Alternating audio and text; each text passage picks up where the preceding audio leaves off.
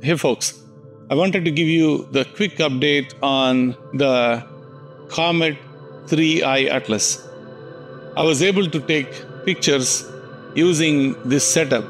So this is RASA 11 telescope from Celestron, and you're seeing the mount in the bottom, which is the Skywatcher Wave 150i. It's a harmonic mount, and I did set up that with some counterweights. It has the RA and deck clutches to release, so you can actually balance the mount very well. And in the morning, literally just behind this area right here is going to be like 5:30 in the morning, 5 o'clock in the morning. I think it is slowly moving up, so we can actually start seeing it earlier and earlier in the morning. So around 5:30 this morning, I was able to point this telescope towards that region. It is right above Venus. And I pointed the telescope and I tried to take a picture. Actually, the first thing I did was I tried to plate solve it. When I point the telescope should know where it is, which is called plate solving, and it knows the coordinates where the comet is. And I tried to do that. It's way too bright. So I have to reduce the exposure time down to like 1 second to get stars into the camera. And I was able to resolve the problem with the plate solving. Now it knows where it is, and it is pointing towards the Comet 3i Atlas. I took 30 seconds exposure because I thought that would be the best I can do, because otherwise the picture is going to blow up. Actually, it worked out very well. I was able to take like 7 or 8 pictures, and after that, it's way too bright. So within a matter of like 5 minutes, I was able to see brightness coming out from the sun, and I can no longer take pictures. They are too bright. So I'm going to show you guys that picture. Just very quick rundown on this configuration here. So this is RASA 11. This is QHY 367C. It's a one-shot color camera. Inside, it got a IR UV cut filter. The guide scope on the back is the ZWO, the mini guide scope. And also on the top, there is a B-Link PC, and that requires a video by itself. It's working amazingly well. Okay, so that is a remote setup for me. Like, it's in my backyard, so I can go inside the house, connect into this Windows PC. I can quickly take pictures, do whatever I need. So I don't need to leave my laptop here. But that B-Link is also expensive. It's not cheap, but it's a very, very good one. I really liked it. All the USBs, the HDMIs, it's fantastic. I'm going to show you guys the pictures of the 3i Atlas. It's not much, so don't expect 3i Atlas kind of level of comet. It's like a tiny dot, but it is still worth it. I was able to get pictures. It is magnitude 14, okay? So at a magnitude 7, you will just see a tiny streak if you take 2 minutes exposure, okay? Magnitude 14 is like really, really faint. You cannot see that with naked eye. You cannot see with the binoculars. You have to use at least 8-inch or more telescopes, and you need long exposures with the cameras in order to take pictures. You cannot take pictures with the cell phone. It's not that bright. And it's very small unless you have a fantastic way to resolve it and you are an astrophotographer yourself. It's difficult. At this moment, it is difficult. It might get maybe a little brighter, maybe in December and January, maybe we can take some pictures. But everyone is way super excited to see like how it looks, including myself. So I do wanted to see it. There is an interesting thing that I noticed when I was looking at the pictures. I'm going to share that with you. Give me 1 second. By the way, if you're new to this channel, please do subscribe to my channel. Click on the notifications. I show the live pictures live. So I'll go live as often as I can in the night time or in the morning time, like early hours. So please subscribe to that. I'll post more videos on the Comet 3i Atlas and other comets and other astronomy stuff. Thank you for watching, and thank you for subscribing. Thank you. So there is a website out there called the skylive.com, and you should be able to go to that website to find the location of the comet for a telescope, not for regular use. Right? It provides the coordinates for the comet. These are the celestial coordinates. You can think of a celestial sphere and a coordinate. It is similar to GPS, the latitude and the longitude we have. On the celestial sphere, which is a imaginary sphere around the Earth. So these are the coordinates. The right ascension is here and the declination is here. They call it RA and the deck.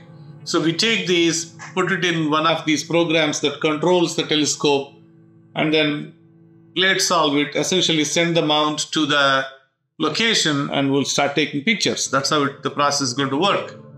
So I'll show you quickly the pictures that I took. And let me bring up the first picture I took.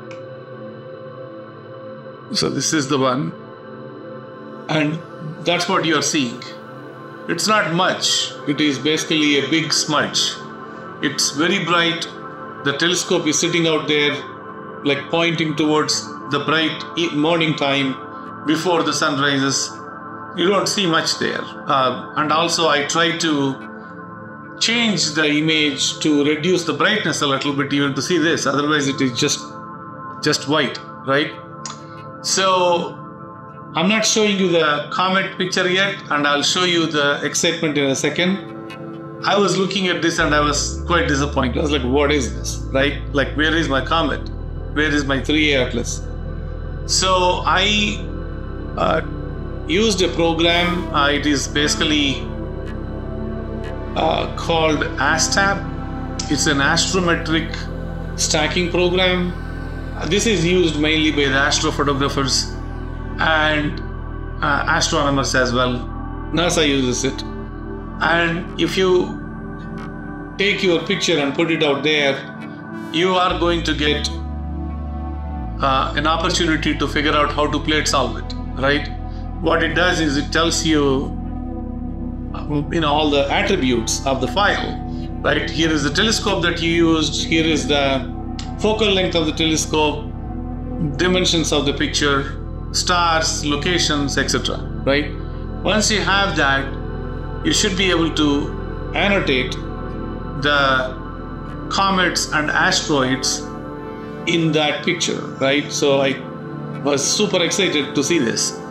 And there you go. We are seeing 3i Atlas picture. And this is as of today is November 5th. And that's 3i Atlas picture. So this is magnitude 14. Okay, so it's very, very dim. Magnitude 7, as I said, you just see a small streak with a long exposure. But with magnitude 14, you're seeing a tiny dot. You cannot see this without at least an 8-inch telescope, right? And even I was disappointed because I took this picture back in August and I almost got the similar picture. I was like, well, it went from the sun. I hope it developed a tail. And where is my tail, right? I don't want to be worrying right now about this yet. But like, where is the tail? I would take pictures more and more in the next coming days. I'll show you live. And also I'll share with you on the videos. I also wanted to make sure that if I can start this process taking pictures a bit early, if it comes early, we might see a longer duration of the comet moving, right? So that is one plan that I have. So I took 8 pictures, right? That's like 4 minutes, and then it was super bright. So I'm going to show you those 8 pictures right now. I closed it. No, I did not close it. Okay. So let me show you the 8 pictures that I took.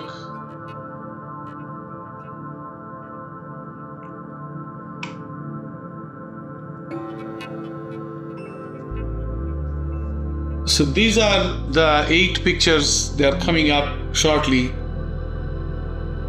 And this is the picture. And you can see how bright the area is. And I have to dim that area down to visual, at least view, right? And then I compare that picture with this picture. So when I look at this, somewhere in the image, if you take the image into 4 parts, I'm looking at somewhere in the middle to the right. That's where the 3i atlas is. So when I zoomed in, I also looked at where this picture is, where this comet is. There are like 2 stars here on the top. There is 1 star here, the 3rd one, another one 4, and then 5, right? This way. So I'm looking for that configuration in my picture. And I do know, like, it is right here somewhere in this area. So I was going in to see that. So these are the 2 stars. There is 1 dim star right here, and there is 1, and this is our Comet 3i atlas. So don't be truly disappointed. It's actually not too bad. Let me zoom in. So that's our comet. That's what we are watching right now. Okay, sorry, I'm moving it left and right.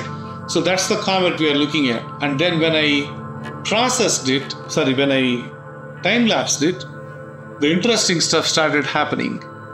And I'm seeing that this comet, in fact, is trying to move to the right. You see that?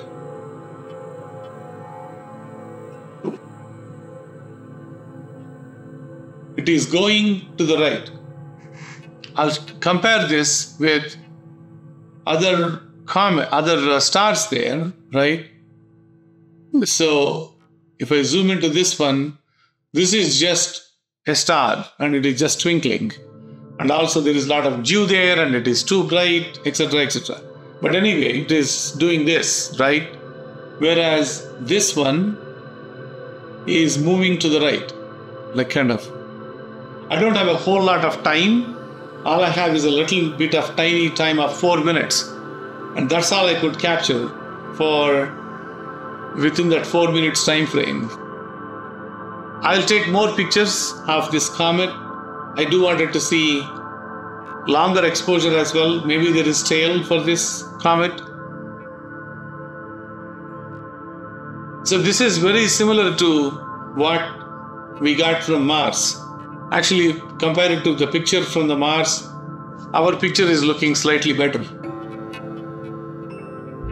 From Mars, it was 0.18 astronomical units when they took. But that camera is too tiny though. We have a huge camera and a telescope, but we are looking from 1.8 astronomical units. It's 10-15 times distant from when the comet came close to Mars. It's a very interesting comet. Anyway, so that's pretty much what I got. So do subscribe to my channel. I'll go live in the evening time, in the morning time, or early morning time. I'll show you live pictures, live shots of this comet and any other thing that is going on in the astronomy world. I also post videos of this. Thanks for watching. Clear skies.